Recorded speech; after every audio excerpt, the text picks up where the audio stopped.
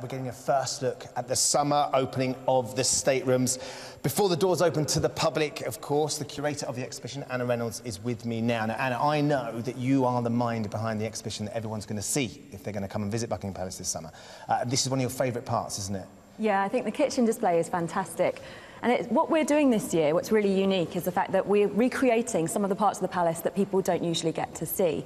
So we've made this look like the actual kitchens here at Buckingham Palace. So all of these things that we can see in this exhibition here are stuff that's used in the actual kitchens downstairs? Yeah, they're used daily. So these are actually the copper pans and moulds that were used, some of them were used during Queen Victoria's reign, and they have her initials on, one over there says VR. That one in the middle, so that's actually been used since she was here? And they're still used today. They just get re-tinned whenever they need to, but the staff say they're great to use. And are they royal jelly moulds up there, Anna? They are, yeah. They're jelly moulds, and then these are chocolate bomb moulds to make chocolate ice cream desserts. Is there a dessert that Her Majesty likes particularly? I mean, is there a lot of jelly moulds there because it's jelly? Well, at a state banquet, a chocolate bomb is a very typical pudding that's served, and it was served at the Singapore state banquet in last year. OK, so look, and here, as I walked past this earlier, this struck me the sort of thing that Carson would be from Downton Abbey. Is this where all the head footmen and the butlers would hang out and plan all the drinks? Yeah, so we have the wine cellar, the silver pantry and the glass pantry. So this is where the wine is decanted before a state banquet,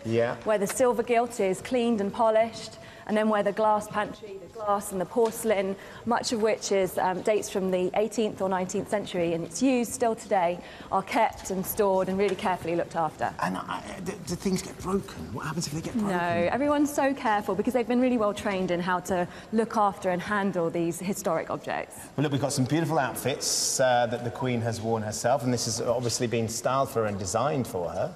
Yeah, so this is a recreation of the dresser's workroom, and this is the dress that the Queen wore for the banquet in honour of the President of Singapore last year. Fabulous.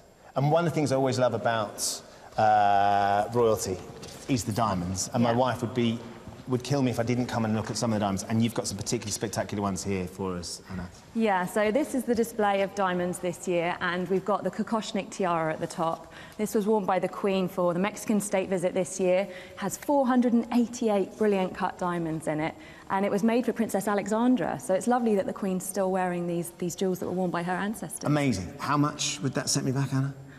I have no idea. It's priceless. Priceless. There you